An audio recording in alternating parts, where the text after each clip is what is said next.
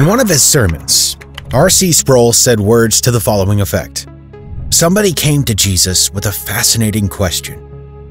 And before I repeat this question, I want you to ask yourself, how would I answer this question?" The person comes to Jesus and says, "Lord, will those who are saved be few?" Have you ever wondered about that? Will the majority of people who are alive today go to heaven, or will they go to hell? What if you go to funeral services of your friends and acquaintances who die? The answer you can give to that question is obviously an overwhelming number will go to heaven. Hell must be reserved for people like Hitler, Stalin, and those guilty of the worst kind of atrocities against humanity.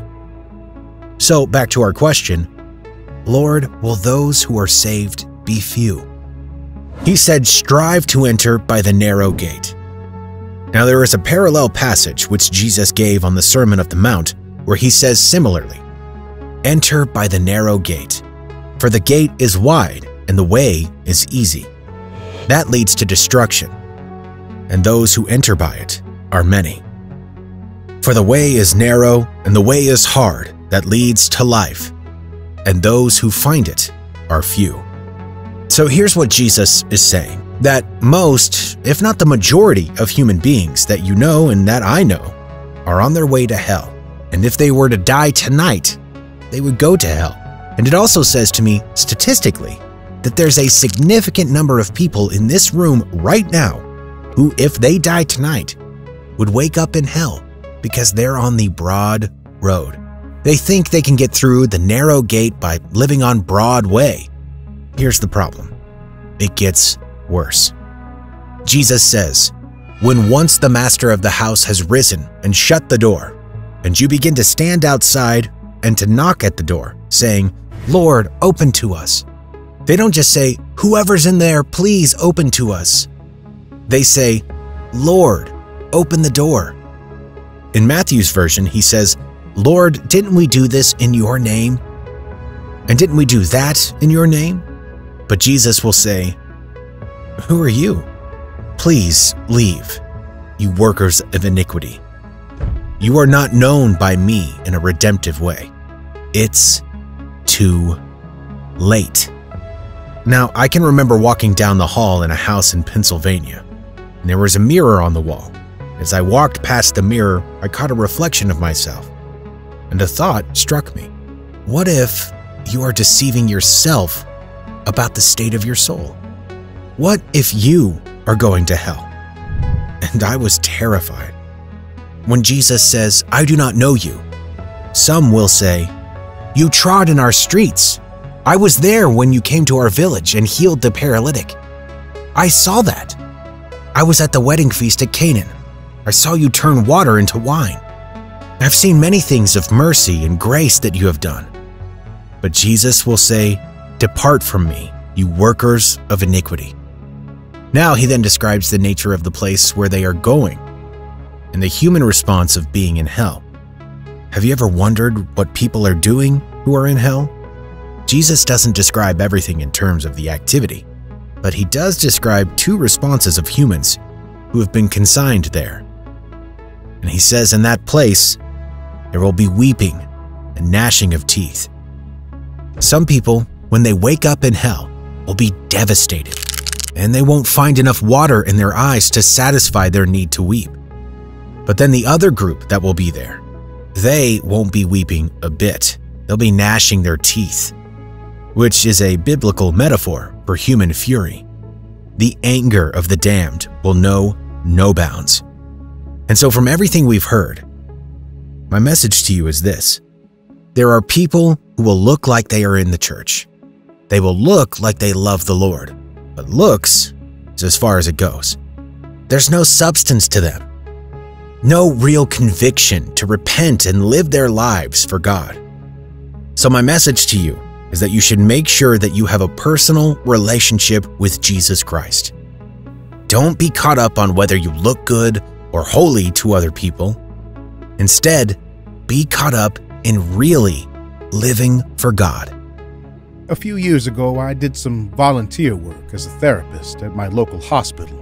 I was allowed to encourage and offer Christian, faith-based support to all those who sought after it. I met one man who left an impression on me because his story is nothing short of miraculous. He was fit and healthy and worked in construction.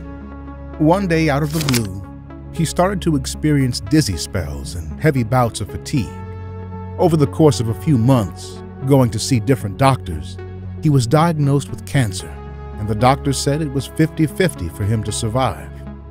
To make a long story short, I struck a friendship with this man during his diagnosis, and we would often talk about faith and life after death and God. He came to Christ in December 2015, and he was declared cancer-free in May 2016, 5 months later. Now, from his own mouth, he said to me, "I believe God allowed me to face the reality of death through this illness because he knew that was the only way to get my attention." You see, after this man was declared cancer-free, he believed from the bottom of his heart that God healed him so that he could testify to others. A new normal was created for this man. Since his healing, he has brought many of the people he works with to Christ because they saw the change. They saw the difference, the new normal. Where he was once a womanizer, he became wholly committed to his wife. Where he once spoke using profanity, he now spoke differently. He now spoke about God and offered encouragement to those around him. Where he was once a tough guy, he was now filled with love. He greeted his colleagues and friends with warmth. Now, if you ask why God healed him, I do not know. And if you ask why God doesn't heal others, I don't know. All I know is that God is in control, and ultimately, he sees the bigger picture. And the bigger picture for this man was a radically changed life. Now, perhaps you're going through something that has left you feeling as though the events you're facing can't possibly be in God's will for your life. But let me submit to you that it isn't necessary for you to go through this situation in order for God to create a new normal in your life. Some of you wouldn't have a prayer life if God never gave you a problem that brought you to your knees. Some of you wouldn't be so kind if God never allowed you to experience the cold and harsh treatment from those closest to you. And I dare say that some of you wouldn't have known the real love of God or the comfort of the Holy Spirit if it wasn't for the fact that family and friends abandoned you in your hour of need. In every walk of life, there are instances throughout history where warnings have been given, but they have not been heeded. Before the 2008 global financial crisis, there were warning signs that the banking sector could not continue operating in the manner it had been without any consequence. Loans were being given to people who obviously wouldn't be able to pay them back, and eventually, the economy collapsed. Warnings were not heeded. The Titanic, dubbed the unsinkable ship, on April 15, 1912, the unthinkable happened when the Titanic collided with an iceberg. And you know, the thing about icebergs is that there is more than what meets the eye. Up to 9/10 of a berg is hidden below the surface, and for the Titanic, that's where the damage happened, below the surface. Now, it's widely reported that the Titanic received multiple warnings before it collided with the iceberg. Some historians have even reported that the Titanic received as many as 5 warnings from nearby ships telling them that icebergs lay ahead. Once again, warnings were not heeded. These are 2 historical events where warnings were not acted upon. And somewhere in the world, someone is being warned about their health. If they continue eating what they're eating, if they continue being inactive and not exercising, then there will be health consequences. In every walk of life, there are warnings. In the workplace, someone in the world is being warned about their behavior, their productivity, or their punctuality. In society, someone is being warned not to speed while driving. We have warnings everywhere. But you see, today, I want to talk to you about 5 warnings in the Bible that most of us don't take seriously enough, but we should. Now, this first warning is hard-hitting. It's uncomfortable for the majority of people, but nonetheless, it is necessary because it is real. This is the unmissable appointment. Hebrews chapter 9, verse 27 says, And as it is appointed unto men once to die, but after this, the judgment. The Bible warns us that everyone has two appointments they must attend: their death and then their judgment. We will be judged by the Lord one day. Matthew 12, verse 36 is very direct regarding this. The Bible reads, "I tell you, on the day of judgment, people will give account for every careless word they speak. We will stand in front of God one day when this life is over." We don't like to think about it, but the Bible talks about it, so we should take heed. One pastor said, "Everyone thinks eternity is a long way away, but all you need to do is miss a few heartbeats and you're there." And that's true. The Bible says, "Whereas you do not know what will happen tomorrow, for what is your life? It is even a vapor that appears for a little time and then vanishes away." David said, "Teach us to number our days, that we may gain a heart of wisdom." And so, in light of this warning, my message to you today is a reminder that time is precious. Time is fleeting. You only live today. Yesterday is gone, and tomorrow is not promised. And so, what better time is there than right now to get right with God? What better time is there than right now to accept Jesus Christ as your Lord and Savior? The second warning is what I call the gateway. Every individual has one area that they must guard closely and ferociously, as though their life depends on it, because it does. Proverbs 4 verse 23 says, "Above all else, guard your heart, for everything you do flows from it." So why is it so important to guard your heart? The plan of the enemy is to attack your heart. It's to infiltrate your heart so that you would be consumed with everything but God. David in Psalm 141 verse 4 prayed and said, "Do not let my heart be drawn to what is evil, so that I take part in wicked deeds, along with those who are evildoers. Do not let me eat their delicacies." You see, the heart is an arena. It's the center of everything that a believer needs to guard concerning their lives. It's a battleground where all the fights in your life take place. The fight between good and evil takes place in your heart. The fight between God and earthly idols, that takes place in your heart. The fight to wake up early and pray? Stay up late to pray? Spend time in the Word? All of these are issues dealt with in the heart. The third warning is all about humility. 1 Corinthians 10 verse 12 says, "If you think you are standing strong, be careful not to fall." The Amplified Translation puts it this way, "Therefore, let the one who thinks he stands firm, immune to temptation, being overconfident and self-righteous, take care that he does not fall into sin and condemnation." So the minute that you think you are strong, or you're something, or you've achieved greatness, that's actually your most vulnerable moment.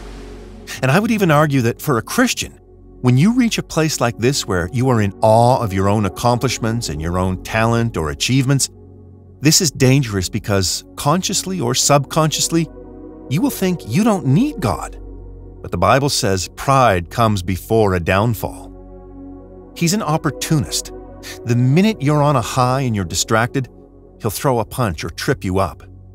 So when the Bible is saying, if you think you are standing firm, be careful that you don't fall, it's really saying, always be alert, always be on guard. Don't be led by emotions, because emotions are deceitful. The fourth warning is what I call the small destroyer, the tongue. Words are a powerful force. Proverbs 6 verse 2 says, "You are snared by the words of your mouth. You are taken by the words of your mouth." And if you read the book of James, he compares our tongues to a forest fire and the fire of hell. Fire causes damage. Our words can cause damage as well. The words you say can destroy relationships you have built your whole life. Think of all the great accomplishments humanity has made over the past 2,000 years since James wrote this book. We have flown to the moon, created phones that can call people on the other side of the world, and even created moving holograms. However, we have not found a way to control our tongue. The same tongue that we use to praise God, we often use to bring down people. Our words truly matter. Since they hold such weight in both our life and the life of those around us, we should try to control our tongues. The final warning is all about your inner circle. 1 Corinthians 15 verse 33 says, "Do not be deceived. Bad company ruins good morals." Equally, Proverbs 16 verse 28 tells us that a perverse person stirs up conflict, and a gossip separates close friends. Who you keep around will affect you. That's the warning we're given here. There's no two ways about it. Bad friends, friends who aren't saved, friends or people who are not in Christ, will ruin you spiritually. This is not to say you cannot have any interactions with unbelievers, but it is to say be careful who you let in and around you, because if you allow them to get close enough, bad company will ruin good morals. Bad company will stir up conflict and division, and a gossip will separate close friends. So you've been warned about how you should deal with those around you. You've been warned that regardless of how good you think you are, you're at risk of being corrupted. Should you choose to keep bad company around? Should you choose to keep sinful company around? After any significant event in life, things rarely go back to the way they used to be. For example, life changes when you have your first child. You have a precious life that is completely dependent on you to meet their wants and needs. A child creates a new normal. When parents grow old, life changes. They become more dependent on you. Or, at the very least, you become more worried and concerned about them. Are they okay? Are they careful when the weather outside is cold and icy? Did they fall? Why aren't they picking up the phone? When was their last checkup? For anyone with elderly parents, at some point, there is a new normal when it comes to your family dynamics. Look throughout history. The Great Depression, which began in the United States in 1929 and spread worldwide, was the longest and most severe economic downturn in modern history.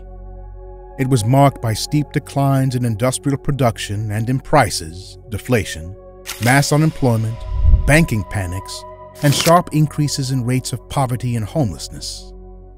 It is well documented that the Great Depression created a new normal for families and the wider society. One article reads as follows: households embraced a new level of frugality in daily life.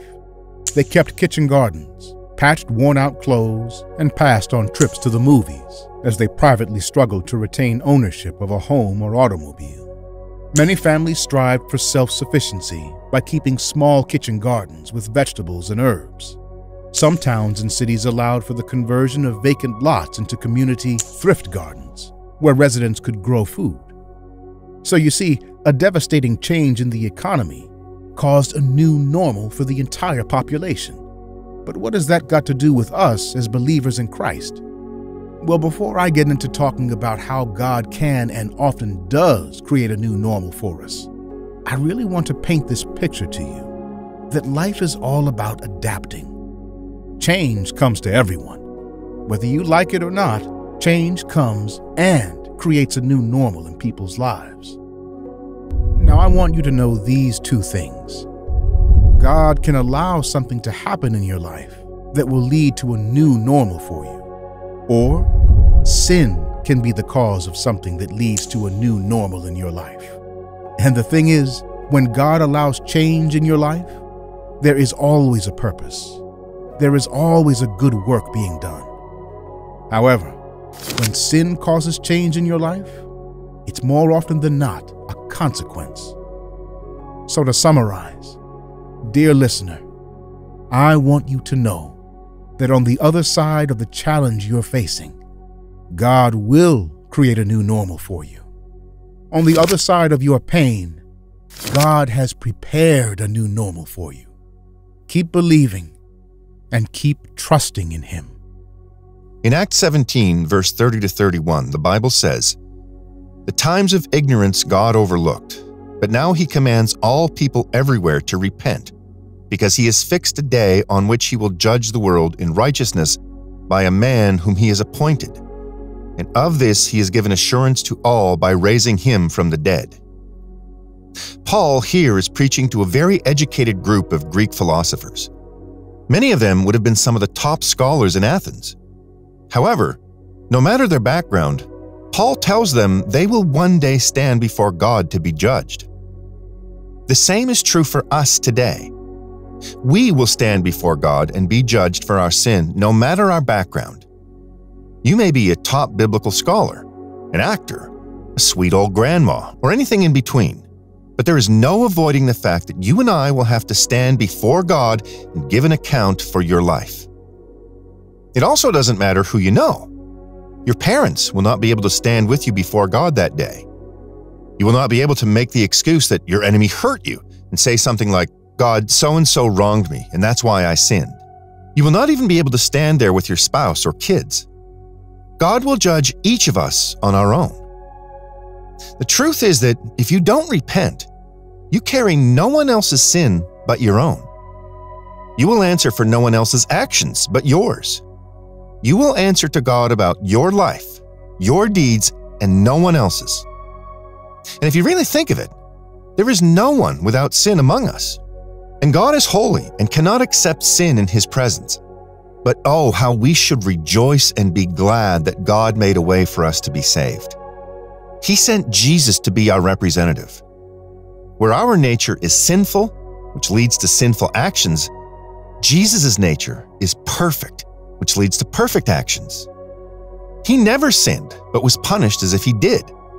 While on the cross, He took the judgment we deserve on Judgment Day in our place. He satisfied the wrath of God. Imagine you're in a courtroom and put on trial for the worst of crimes. You lay out your case on why you should not be punished. However, the judge isn't buying it, and honestly, neither are you. He picks up his gavel and sentences you to life in prison. Matter of fact, he sentences you to death row. The bailiff comes to put shackles on you to take you away. As soon as he starts to cuff your feet, a man from the crowd steps forward. You barely know him. It ends up that he is the father of one of the people you killed. He states that he did not take part in your murdering spree. However, he is willing to take the punishment for you. He allows the bailiff to carry him out of the courtroom. Later that day, he is killed on death row on your behalf. You get to walk out of the courtroom scotch-free. This is precisely what Jesus did for you and I. He was willing to die in our place for our sins, so that on Judgment Day, we plead the life of Jesus instead of our own. For those who, by grace through faith, trust in Jesus, they will be able to be judged as not guilty on that day. Think back to the courtroom illustration. How would you feel when you walk out of that courtroom not guilty when you should be condemned? You would be overjoyed because you just received a free life. The rest of your life would be lived devoted to the man who died in your place. The same is true for Christians. Once you realize that Jesus took your place, you live a life devoted to Him. That is why we should repent. That's why we should turn away from sin out of joy for the love we received. And if I may say, if you are not filled with joy that leads to repentance, then you may not have really realized what Jesus has done for you on the cross. It's not that you're not trying hard enough or being good enough to receive forgiveness. It's that you don't realize how great God's love is in forgiving you, so you don't have true repentance. Take time to imagine yourself in front of God on Judgment Day. Remember, it will simply be you answering for yourself. As you stand before God seated on His throne, He lays out your sin. You're guilty of lying, stealing, hating, murder in your heart, adultery in your heart, and a list that goes on a mile long. What are you going to say? You can try to lay out a list of good things you've done, but that does not erase your sin. You can try to bring help in to defend you, such as a parent or a friend, but nobody is in that room but you and God. You can even lay out your church attendance record, but that does not clean the stain of sin. The only way that you can be saved is if, while you are still living, today, while you are still breathing, accept Jesus Christ as Lord and Savior over your life and repent so that His precious blood can cleanse you. And I'll end with this note. Once you realize the magnitude of Jesus dying on the cross for you, It leads to you living a life of repentance here on earth. The Bible has this phrase when referring to sin by saying the pleasures of sin. Doing what's wrong can deceptively appear rewarding or pleasurable. After all, Satan is walking around like an angel of light. He makes sin attractive, but in the end, sin is deadly and rotten. David prayed that God would help him face this and say no to sin. The Apostle James also said, "Resist the devil and he will flee from you." In other words, say no to the devil enough times and he will flee. Sin almost always begins in the mind, and that is exactly where you should be saying no. So pray that God would give you the grace to say no when the tempter reminds us how delicious his offerings are. Of course, the Apostle Paul says the same thing as King David. Listen to what he wrote to Timothy in 2 Timothy chapter 2, verse 21 and 22. Paul said, "Therefore, if anyone cleanses himself from what is dishonorable, he will be a vessel for honorable use, set apart as holy, useful to the master of the house, ready for every good work." So flee youthful passions and pursue righteousness, faith, love, and peace, along with those who call on the Lord from a pure heart. So I encourage you to walk with God. Walk with well-chosen friends. Don't ever take the first small step to sin. Say no when the devil tries to entice you with the pleasures of sin. And so what are we to do as Christians? We all face this battle: sin or holiness, sin or righteousness, my will or God's will, pride or humility, the broad road or the narrow road. Well, saints, here's what you should know. The Lord is merciful. He is merciful to those who repent. No one is perfect. We all fall short. But here's the sign that you're growing as a Christian. When you struggle with sin, when you get to a point where you find no pleasure in sin, this is a clear sign that your faith is alive. Your heart is not hardened. Because if it were, if you were spiritually dead, you would have no problem sinning. So I encourage you to rely on the grace of God. Rely on the strength of the Lord to overcome sin. And the first step to overcoming sin is always repentance.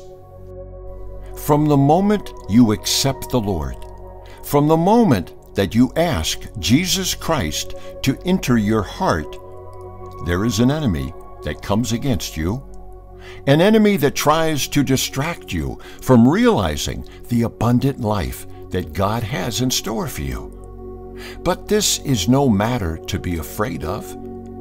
It's no matter to be afraid of as long as you are aware and guarded against the schemes of the enemy.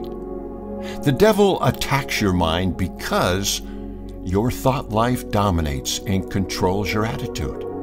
It controls how you view things. It controls how you accept things and how you deal with things. Your thought life impacts so much. That's why it's so very important that you keep a careful watch on your thoughts, because your life cannot become any bigger than your thoughts. As a man thinks, so is he. The mind is the spiritual battleground where the battle is either won or lost. Satan is aware that if he can influence what you think, then he can also influence how you behave and act. That's why the Bible calls us to meditate on the Word of God, so that we may be empowered. Colossians chapter 3, verse 1 to 4 says, "If then you were raised with Christ, seek those things which are above, where Christ is, sitting at the right hand of God. Set your mind on things above, not on things on the earth. For you died, and your life is hidden with Christ in God. When Christ, who is our life, appears, then you also will appear with him in glory." Regarding this passage of Scripture, one commentary reads, "Paul writes to those who are saved by faith in Christ. Their goal was to live with an eternal perspective rather than a focus on the rules and regulations of this world. Rather than following a set of rules, Christians are to submit moment by moment to the leading of the Holy Spirit." Paul then explains why believers are to focus on eternal matters. Christians are to set their minds above, so to speak, because that is where Christ is. Christ is not on earth or in the grave. He is at God's right hand. I would like to encourage you to set your minds on things above, not on earthly things. We are to set our minds and hearts on godly things, heavenly things, things that concern the kingdom of God. Make a conscious decision to win the battle of your mind today. Don't let negative thoughts or ungodly thoughts contaminate you. The Scripture tells us to guard our minds because the mind is a doorway, and you are the only one who can determine what goes in and what stays. So immerse yourself in God's Word so that you can realize who you are in Christ. You are well able and strong in the Lord. Sometimes life can get us sidetracked. Life can keep us intensely busy, and sometimes life can result in us becoming distracted on what should be our number one priority. That is Jesus Christ. I believe that when Paul encourages us to set our hearts on things above, that means waking up every day and saying, "Lord, I am yours. Be praised today. Help me to focus on your word and on your will today." There is a battle for your mind, a battle between good and evil.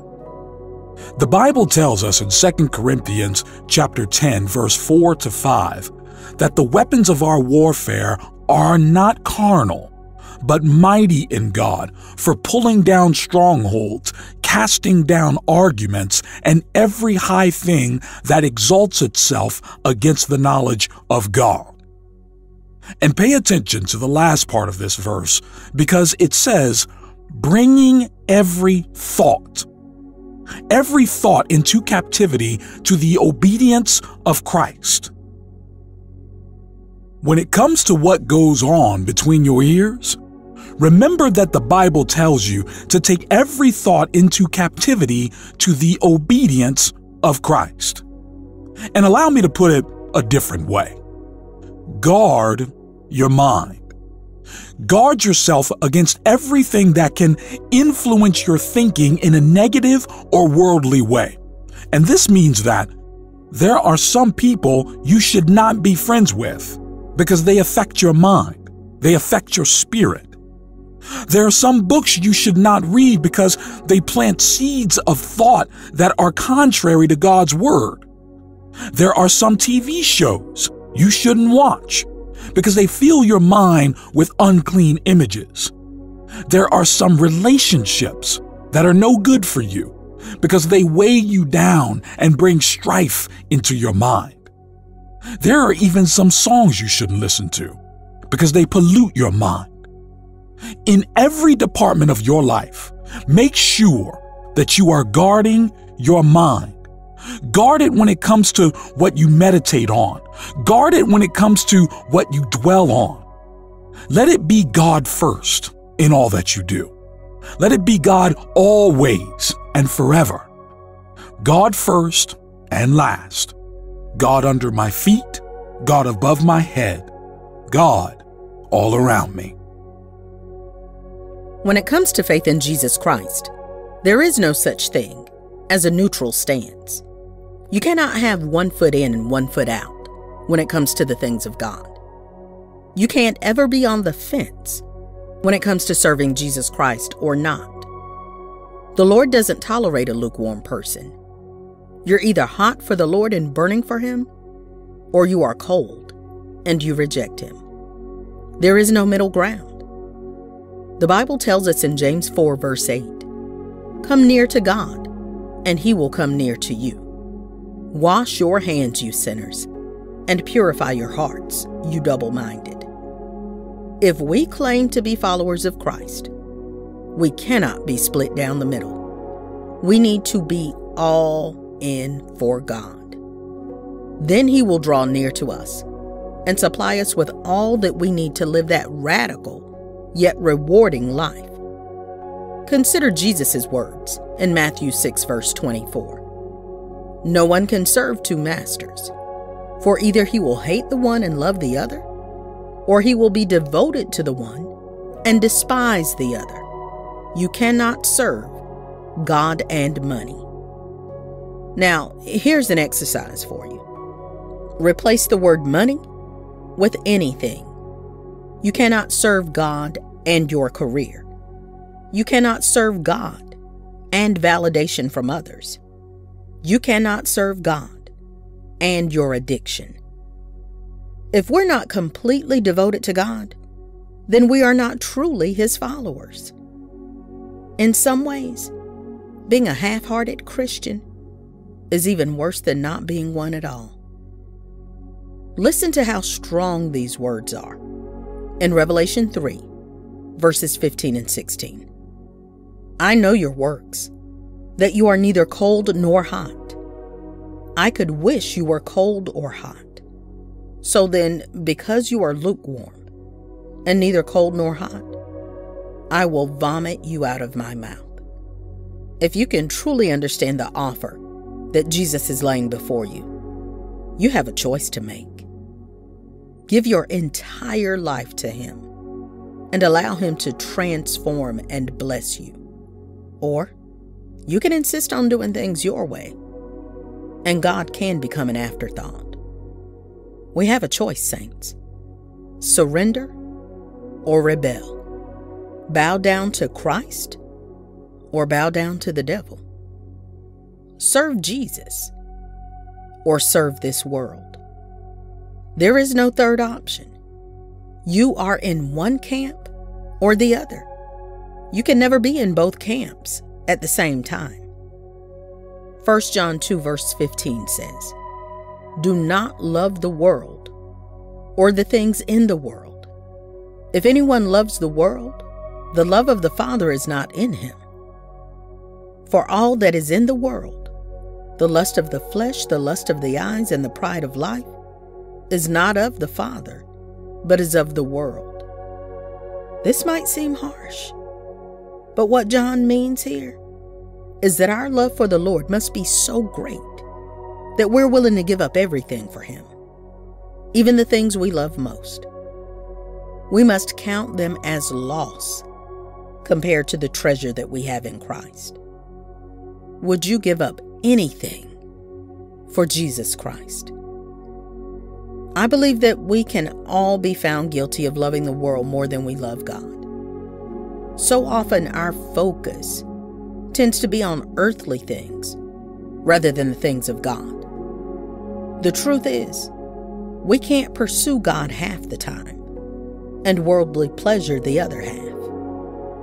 We can't be a friend of God and a friend of the world. God deserves our complete and undivided devotion. So, what should we do in light of these things? We absolutely need to pursue the things of God. Pursue His presence in your life. Pursue revival in your heart. Don't be double-minded. Fix your eyes completely on Jesus, and He will help you turn away from every other distraction.